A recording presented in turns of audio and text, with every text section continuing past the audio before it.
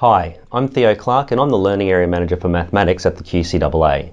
By now, you're well on your way to finishing your internal assessments and will be looking ahead to your final assessment. Your school will be helping you to prepare. External assessments will be held in October and November for all general subjects. For mathematics, you'll have two papers. They cover Units 3 and 4 and they're worth 50% of your final result. Each paper is 90 minutes plus 5 minutes perusal.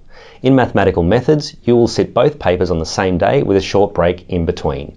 In general mathematics and specialist mathematics, you will sit the first paper on one day and the second paper on the next day. In general mathematics, the first paper will contain multiple choice questions as well as simple familiar short response questions. The second paper will contain complex familiar and complex unfamiliar short response questions.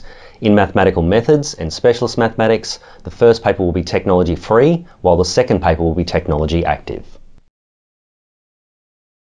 The questions on these papers draw on subject matter from Units 3 and 4 and will test how well you can select, recall and use facts, rules, definitions and procedures, comprehend concepts and techniques, communicate, evaluate your solutions, justify and explain using mathematical reasoning, and finally, solve problems in more complex and unfamiliar situations by applying all these concepts and skills.